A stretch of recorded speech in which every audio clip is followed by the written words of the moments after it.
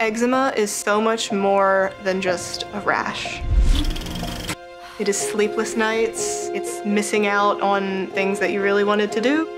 I mean, it's definitely a roller coaster to wake up and feel like you have to cover a part of yourself.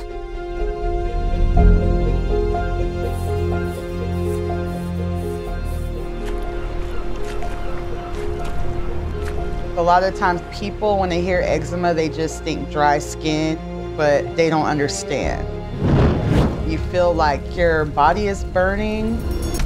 It changed my life.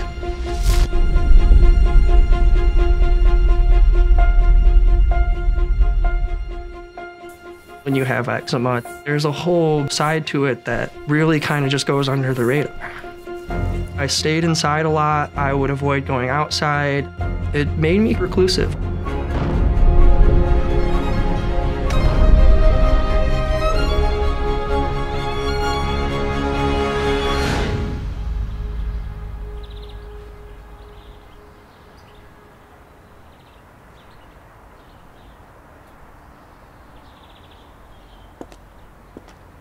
So I always had shame and embarrassment related to my eczema. Like when I was in 7th grade, I was taking pictures with my friend, and I remember I kind of noticed that I was getting a little rash. My mom took me to the dermatologist, and he diagnosed me with eczema. From what I knew, it was a little tiny rash. It was fine. But I was extremely wrong about that.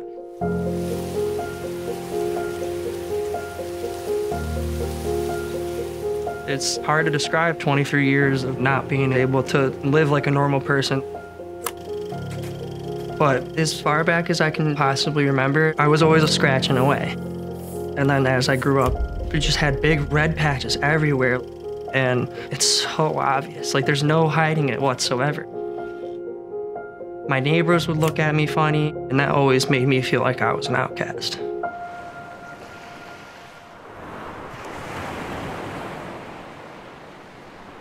I've always felt like I could do anything that I put my mind to. But you know, eczema, it'll do what it wants to do. When I was young, my mom, she would always have family gatherings, and she had a barbecue, and the whole family was there. Stop all that scratching, baby.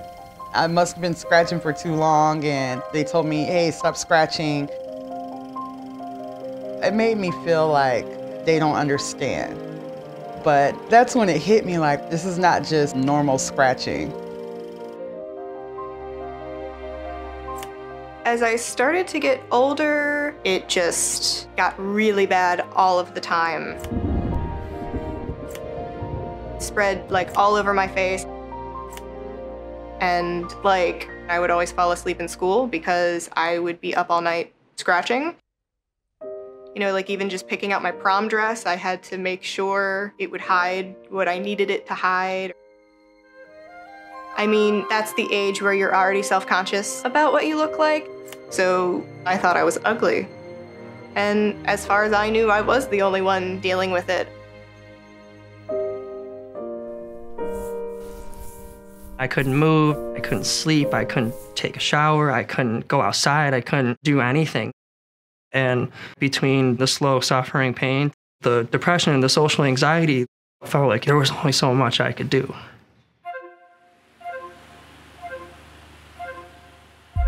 Eczema, it just can affect everything you do. I couldn't put clothes on because the clothes would stick to my skin. Even walking was difficult. It would hurt to the bone. As I got older, I was in and out of the emergency room so much, and dealing with those type of things and not seeing anybody else deal with them, it was hard.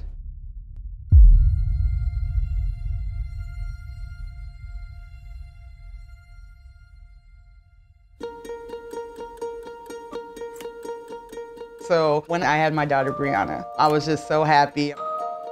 Having a baby, something clicks in you like, okay, this is my main focus. But I just started seeing red spots on her skin, that made me realize she has eczema. And then I remember one time I just, went in there to wake her up and the pillow was sticking to her face a little bit. She had scratched her face open so bad. Her whole cheek was bloody. I felt defeated at the time because, me, I had it all my life and I'm like, okay, it's really severe. But seeing her go through that, I couldn't handle it. It just made me realize, I have to do something. With eczema, it was very rough for a while. I was like, everyone is gonna be grossed out by me. I would always cover it with makeup. I would always do anything I could to kind of hide the fact that I had it. And then on the internet, I saw people doing half of their face with makeup, half of their face without. Oh, look what makeup can do. And I was like, well, I have eczema and I'm gonna show people, the half they've been seeing and then what I'm hiding. I posted it on my page. I wasn't expecting anything out of it, but then it got a really great response.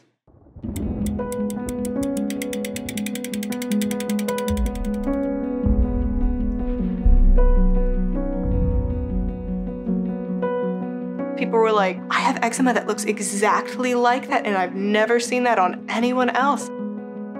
Even a lot of my friends were like, oh my God, I have eczema too. I'm like, what do you mean you have eczema too? We've been friends for years.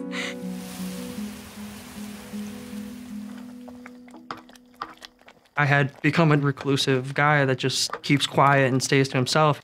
And, it was really hard to be completely alone. But I ended up meeting this girl named Kate. Visually, how I would describe Rob is gorgeous. My goodness gracious. We had a connection from the moment we met. The eczema never made me uncomfortable. What made me uncomfortable was seeing somebody suffer in silence. And I told him, you deserve to sleep at night. You deserve to be able to walk outside and see the sunlight without feeling pain.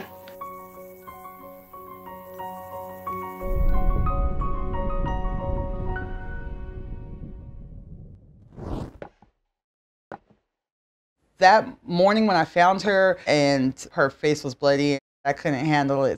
I was just like, we need to fix this. I made it my mission to get us better. So I started doing a bunch of research, looking into our diet, what we wash our clothes in, met a really great dermatologist, and just getting somebody that's compassionate and that is interested in solving the issue, it makes a world of difference.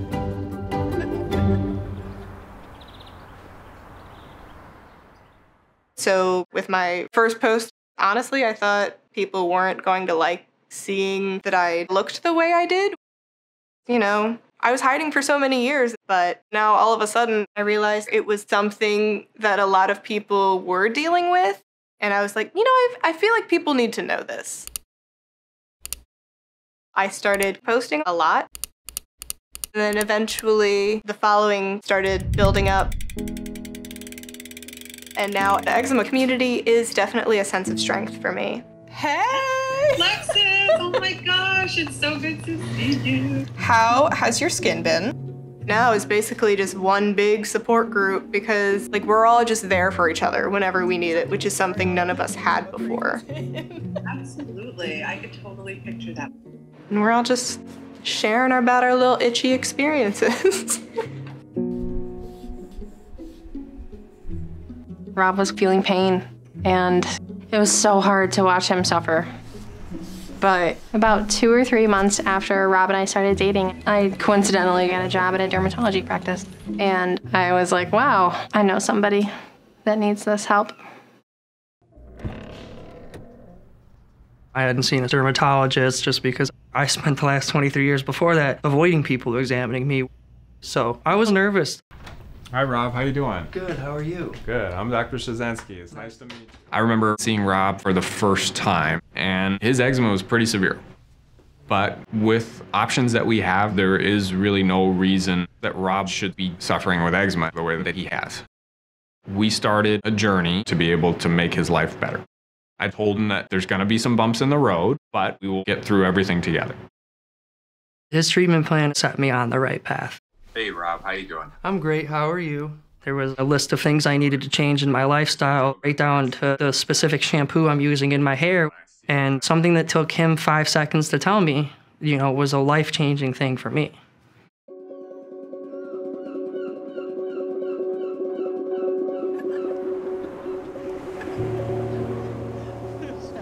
For me, I feel like even though I have different colors in my skin, scars, I embrace it a lot more than I did as a child and a younger woman. It's really just me growing more and more confident because, I have to be an example for my daughter.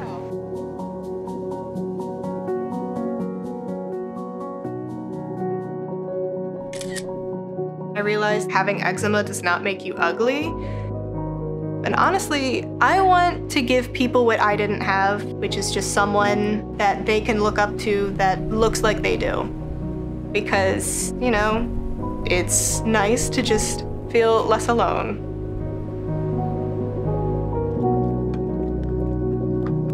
It's a beautiful thing to watch somebody build their confidence. Rob is on a different level now. I sensed a weight off of his shoulders. He has such beauty, so much charisma, and now he's just loving life, which is so incredible, and I'm so proud of him.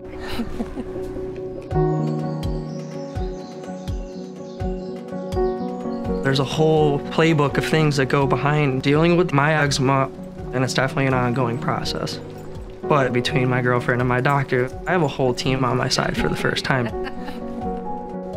I feel like I finally found the light at the end of the tunnel.